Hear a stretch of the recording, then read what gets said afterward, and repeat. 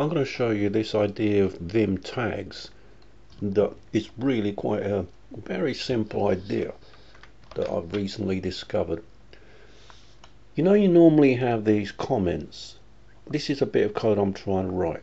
It's a very kind of basic bit of code. In here, the first line, I've got an if statement. This is basically the whole program. It just runs like this. If this, blah blah blah, try this, try that, and that's the end of the program. It's just a script that runs and tries to control a program using a joystick, as this happens to do. So basically each question is saying something like, has this button been pressed? Has the joystick been pushed to the left? Has the joystick been pushed to the right? It's really simple to actually see it. What it is, it's just a program that controls another program from a joystick. That, you know, makes it nice and easy to control it rather than using a keyboard. It's actually Adobe Reader. I'm trying to control Adobe Reader for a joystick. Don't ask me why, but I find it helps. It just kind of helps me to read things using a joystick to control Adobe Reader. It's a nice simple way of getting a nice PDF document done, you know, from top to bottom, that I can start reading and use a joystick to kind of scroll down it in all kinds of nice ways, and makes it nicer than using like cursor keys or mouse wheel and all that stuff. It's just a nice way to read a text document, PDF, from start to finish. So all this is doing is that. It's looking at, has the joystick been pushed right, and do something else, then the right or then the left. And this bit is trying to do something to do with getting the information of, has the joystick been pushed to the left or to the right, because that's on the left paddle. That does something or does something else. So you got, is the left paddle joystick to the left, or is it just left paddle joystick to the right? In which case it displays some extra panels that make it easier to read, or it hides those panels. So you can see it's actually very simple to read it, can't you? I mean, even someone who's not really that code literate can see this code. This is the beauty of it. It's this thing that I've discovered recently to make it easier to kind of understand what you're doing with a piece of code. It's called the tags. For example, right, okay, so there's no clutter, there's no comments here. It's a relatively simple variable name. Has the scrolling been started or not? So this is like a control flag with a program that allows a program to track something or other. It's not that relevant, not important what it is, but it's basically asking a question, right, from here to there. If that's true, then do this, otherwise don't do anything, just go on to the next bit. So this is the great thing about this stuff. With these tags, I'm just going to illustrate how powerful this is. So you might want to know, well, why is that part important? So you go right, control right square bracket here. Why are we asking that? Click, and then it tells me to a related Vim file. The related file to the file that I've just come from is jumped like a hyperlink. It's basically just done like a HTML hyperlink to another file. And the thing is, you can use this in your programs. You more or less can put some kind of HTML kind of links into your program, and it doesn't even, there's no other program editor that lets you do this kind of thing. It's just very clever stuff.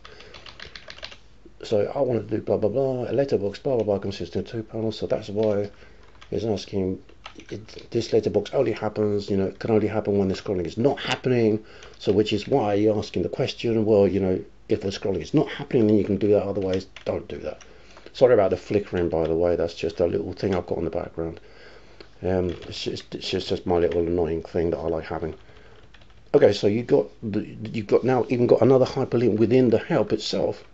At this point, the question, try to ensure the scrolling. There's more information here. This is even more clever, because now it's given me another link within that jumps me within the code. At this point, this is the point of asking this question. So it's now going to talk to me something inside the code itself. So I go right square bracket, control right square bracket here, and it takes me back to the code. So that is basically all that explanation there. I go back, all that blah blah blah. It's because this and that blah blah blah blah blah. So that is why I'm asking this question. So you can see the explaining power of these tags, can't you? So blah blah blah, what am I doing? Blah blah blah. Okay, let's see. Right square bracket, control right square bracket. Oh, blah blah blah blah blah blah blah blah blah. Yes, blah blah. So okay, so this is actually why I'm asking this question. So I've now made another link to go back there. Then I can come back and read more information. Later, I'll fancy to do some stuff. Blah blah blah. This basically, if that is true, then the blanking panels are turned on. So then again, it's another link to the code itself, and you see what's going on here. It's like magic. It's actually navigating my thought process right straight in the middle of the code. So in order to do this means this means that, this happens here. I don't think there's anything else. It's better than having like a clutter of codes all going off everywhere trying to explain what different bits of the code are. Instead, you just have a nice, easy to read, blah blah blah text. Same here. So blah blah blah blah blah. If that isn't true, then you're pushing the joystick to the other side. Then you go chicken. Again, you straight away you just get this massive clarity. What you're seeing here, you're witnessing like in a massive driving clarity kind of a way that has never seen in any text editor. These things are called tags. How powerful these tags are, and it's so simple. I've actually linked from the text file back to the code, and from the code to a text file helping me. Again, okay, so actually, this is speaking, blah blah, clause, blah blah. That's that question there, clause 1, and blah blah. You see, so I'm just going, okay, I'm trying to ask a question, and Shell's calling, it's not going on. So again, it's talking me about this bit. It's like I'm presenting. It's almost as if I'm standing in front of the code with a big light pen and showing you different parts of the code and explaining it. And just by me sitting here, it's like you're getting this massive induction of information that is all thought and nicely categorized. I mean, it's quality. That's absolute quality.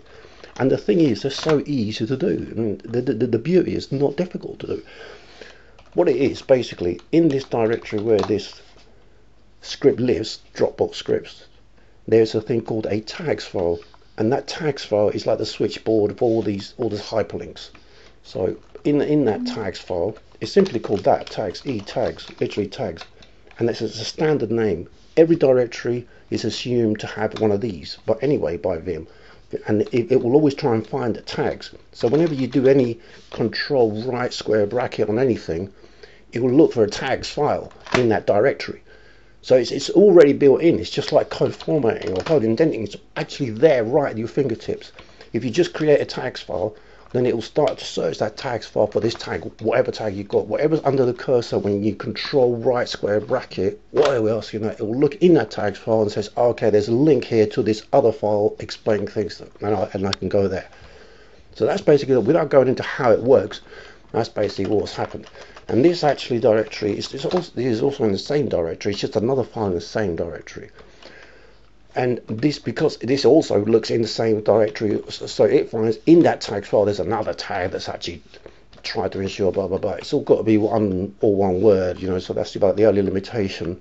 It can't be spaced, but that's not too bad because you can use underscores to do it, so it's still relatively easy. You can read it, try to ensure blah blah. It's not the end of the world.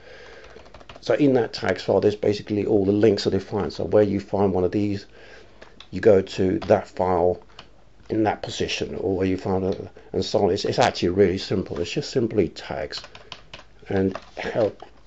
You can look at some of the, I put some links onto my pages about how you can create tags, and this is very simple, isn't it? I mean, you can't really argue with this. This is built in. It's just as simple as typing in a space or closing a bracket automatically for you.